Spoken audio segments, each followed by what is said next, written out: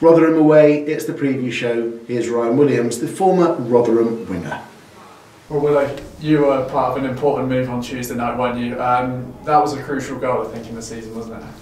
Yeah, definitely. I think to come back from first half's performance to how we did in the second half just shows our togetherness, our team spirit and our belief in each other and kind of how we play. And we managed to press them and catch them out, and Bill's slaughtered it. So all in all, it was a good night. I think over the last 5 games, the performance levels haven't dropped, but over the last couple of games, the chances when they've come, you've taken them.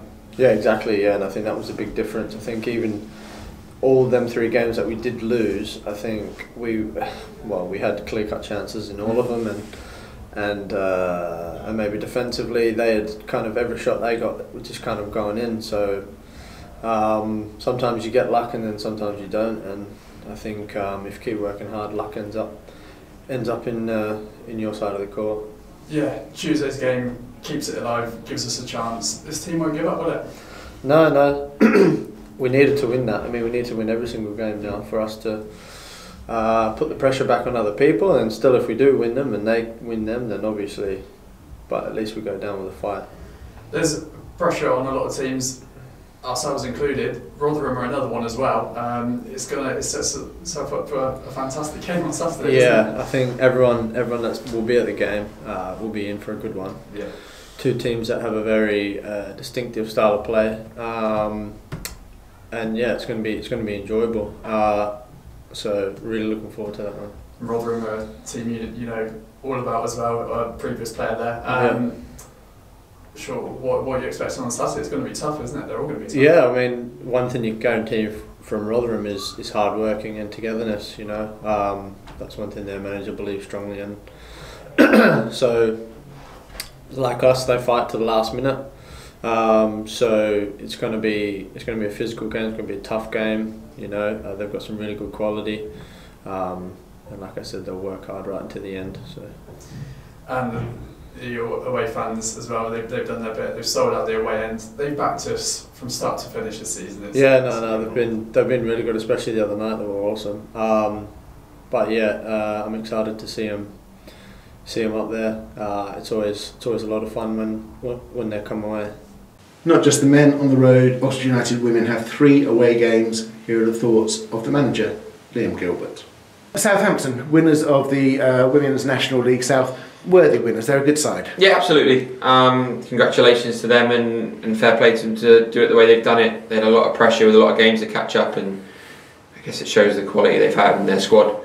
So yeah, congratulations to them. Can't win it. Your target can still be to finish second. Yeah, absolutely. And I think we want to just go out on a high, give the best account of ourselves. Obviously, 3rd place we know is guaranteed, but our mentality is we want to try and finish as high as we can. You drew with Southampton and you beat Ipswich, so you're competing with 2 big teams at this. Chance of Sunday's difficult. Ipswich away is one of the games you've been looking forward to. Yeah, absolutely. These are the games we want to play as managers and players, and you look forward to probably a little bit more than playing a team from the other end of the table. And maybe that's where we need to be better with our planning and how we approach things. But you really do look forward to these bigger games where you know it's going to be a battle. You know it's going to be tough. You know there's going to be finer details that make the difference. And I think we're looking forward to having a weekend off. It's been great. The girls came in refreshed Tuesday night. They were superb. Hopefully the same tonight, and we go into what is going to be a really tricky last week of the season. Which explain to the people at home. You have got a difficult week. Yeah, I don't know what we've done to deserve that. We've got 3 away games in the last 7 days, and we've only had 2 other games this month. Let's bang 3 in a week, and it's all going all the way to Ipswich, then back and then to Southampton, and then back and out to Gillingham. So. It's all part of it. Yeah. The final question really, it's not a temptation to start thinking ahead to next season, give some of the younger players a chance. These are proper competitive, all 3 of these games, aren't they? Yeah, absolutely. And I think we've done quite a good job throughout the season of blooding in younger players when we've had the opportunity to. If you look at Libby and Billy, to give a few names, there are a few others to go with it, but they've probably been the most consistent or had the most opportunities. So we are aware of that, but again, we want to give the best account of ourselves. We're we set ourselves a points target at the beginning of the year that we want to go further than. Yeah. That's who we are, and that's what we're about. It's not settling for anything. We'll push ourselves, and we'll see character and how the group deal with the adversity that we've got coming up in the next 3 games. Overall, looking back at the season, I think we're in a better place now, the women's side of it, than we were at the start of the season. That's all you can ask for. Yeah, absolutely. Yeah, I mean, was it after the first 2 weeks of the season when we dropped a couple of games, we're thinking it's all doom and gloom, it's going to be a tough hill, and then the highs of what we got to where we got to, and we're competing with some very big clubs. I won't go into any semantics or details about that, but I think we've given a hell of an account of ourselves, and a lot of teams wrote us off, and to be in and amongst it, I think is a credit to the group of staff, players, and what we've done at the football club. It's been a remarkable season in so many ways, and one of the nice things is to see the development of Luke McNally, who this time last year wasn't really getting in the side. So we asked him how the year's been for him. A year ago, you'd signed, you were here. You weren't really getting much of a look in. How hard was that a year ago for you? Yeah, it's difficult. Oshin is kind of a similar position actually, so it's easy to. And Sykesy was probably the same. I don't know, really out in there, but you just have to stay patient, and that's what I say to Oshin as well. You know, your chance comes, you just take it. So I knew that in the summer I'd have a better chance as the season went on. So luckily it's gone okay since then. You're not a patient person by nature, are you though? No, not really. I don't really like sitting around doing nothing, so yeah, obviously every footballer wants to just go out and play and stuff, so I'll be no different, you know. If I'd offered you the season that we've had, or the season you've had personally maybe, you'd have taken it? The number of games you played, the experience you gained? Yeah, I think so. Like, obviously you always want more, and the goal obviously this year is to get promoted, so our job isn't done yet, but yeah, I think I'd be lying if I said I wouldn't have taken the season I've had. I've been very happy with it, yeah. The gaffer's spoken recently about the importance of a settled back four. That's not really happened all season, has it? It's been chop and change. Yeah, it's been chop and change, but as I say, I said last week, my personal goal was always just to get as many minutes as I could, so it didn't bother me too much, but I think you can see now that Elliot has come in and me and Elliot have played together in the last few games, I think it's gotten better and better. And you can see in the second half, I think we've played a lot better together again, so we're sort of striking up a partnership now again. It's been stop and start. Every time I played with him, something's happened where either I've been gone or he's been gone with injury or something, so I think it's starting to get that continuity now, so it's good. If you look back over the season, I guess the big disappointment for you, the massive disappointment, was not being better at the name game when we did that. Because you're the only person who's actually studied that and seen the league table. I mean, this next season I'll come up with a game. Do you promise you'll be a bit better at it? I was high up in that, Chris. You weren't that high. I was 8, 7 or 8. It's not bad. Yeah, I've only asked about 10 people, so let's go on to football then. Massive game. So there's no getting away from it. 2 massive games. You've got to win the first one. Yeah, of course, yeah. No, it's exciting. I've seen that we've sold out the away end and all, so it's really exciting. You'd rather have that than be out with the last 2 games, so it's massive, and we're all really excited now. Really excited. The goal went in, Billy's goal on Tuesday. The scenes, that's why you came to Oxford, that's why you're here. Those scenes at the end were amazing, weren't they? It's happened so many times, I think, this season. There's been so many last minute goals at home that I can think of off the top of my head. There's so many, so I hope they keep coming, but yeah, it's heart attack stuff at times, but that's why we enjoy it, isn't it? So let's hope for another good day on Saturday, yeah. Right, so hopefully there's a preview show for the playoffs, but there are 2 games left. Liam's done some of the preview shows, Martin's done others. Martin will talk about the programme next week. This is your big chance to shine, your last chance on the preview show. I'm going to sort of interview you. Okay. During COVID, during lockdown, you weren't around the club. This has been a full-on season for you, hasn't it? Yeah. Within the club. How's it been? It's been fantastic. I mean, the entire season has been, we've seen everything, haven't we? Last minute winners at Hillsborough too. Last minute winners against MK. Yeah, exactly.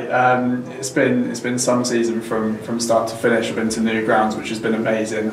It's totally different Went to some grounds last season without fans, and you never quite get the full picture of what a ground's like when it's empty, do you? So this season's been brilliant. I'm jaded, I'm knackered, I'm in my late 30s now, so I've been to all these grounds about 100 times, but you've been to, Rotherham's a new ground, isn't it? Yeah, it'll be my last ground to tick off in League One. So yeah, finishing the away games this season with the new ground, which is quite nice. And I've heard good things about it. So it's another one I'm looking forward to. Which has been your favourite away trip?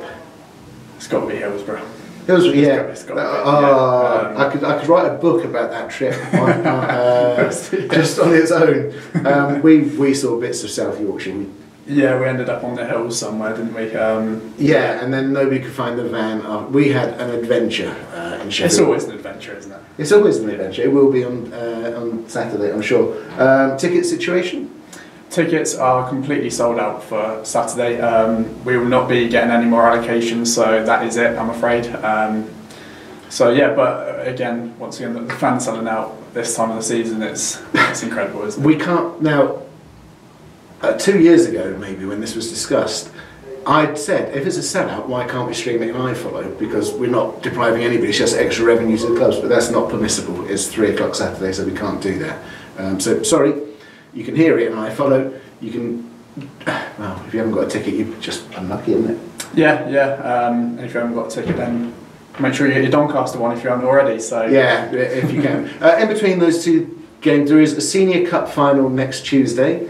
We're playing Oxford City. That'll be a chance to see some live football again down at the Court Place Farm. And on Sunday, you tell people, Sunday evening?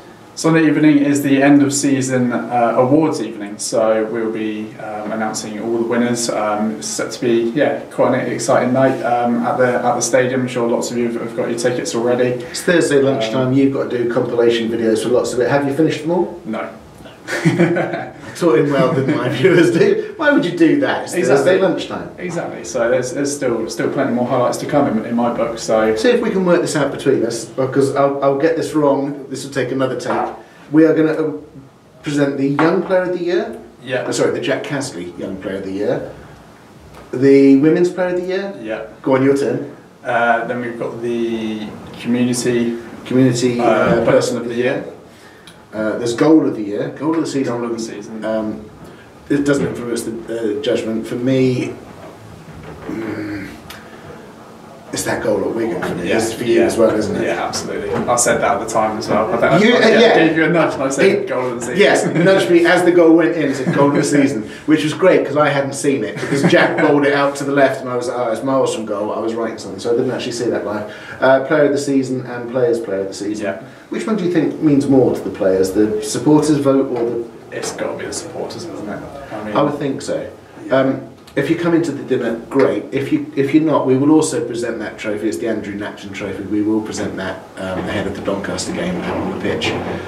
Last thing to do is thank you for your hard work this season. You've been bang average, which exceeded my expectations. Have you enjoyed your season in the sun? I have absolutely loved every minute of it. It's following my team up and down the country is what I would do anyway if I wasn't working there, but to work within it and be within it as well, it just makes it that extra special. So yeah, enjoyed it very much. Win, lose, draw, playoffs or not, do you fancy doing another season? Yeah, why not? Alright, we'll do that. We'll see you Saturday.